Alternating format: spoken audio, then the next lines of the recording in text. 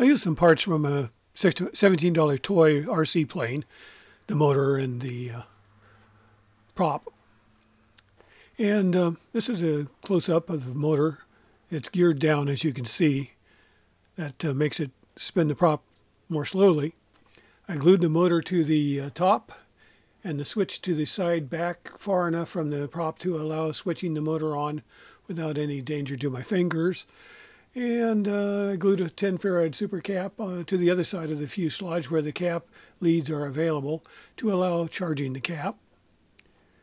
A little better detail here. Note the cat whisker hanging down to help keep the prop from hitting the ground when landing. I glued a straightened T-type straight pin for this and a 3/4 inch pylon for stability up top there on the wing. I used a couple of edge connectors cut from a cheap epoxy prototype PC board. I then used a charger from a toy capacitor plane from Banggood, also available on Amazon, by adding 2 wires stuck in the spring on the negative side and the positive side on the contact. It's very portable, so I can charge planes in the field. And this is a view of the charger stuck between the pins of the capacitor. Charging up takes about 15 to 40 seconds. Here's a top view of the finished plane. Here's the oblique view of the same plane.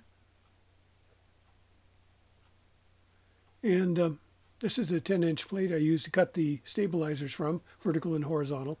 I saved it as a pattern for the future.